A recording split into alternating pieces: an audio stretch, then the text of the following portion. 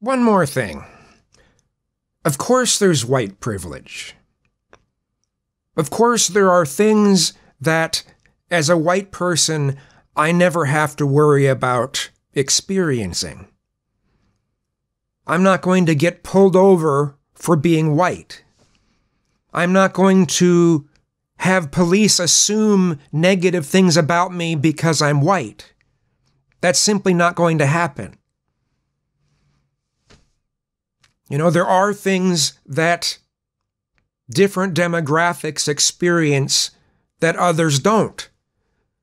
But if I'm having a conversation with someone, or trying to start a conversation with someone, I'm not going to automatically assume a number of things about them just because of their demographic. But yeah, white privilege is definitely a thing. Absolutely.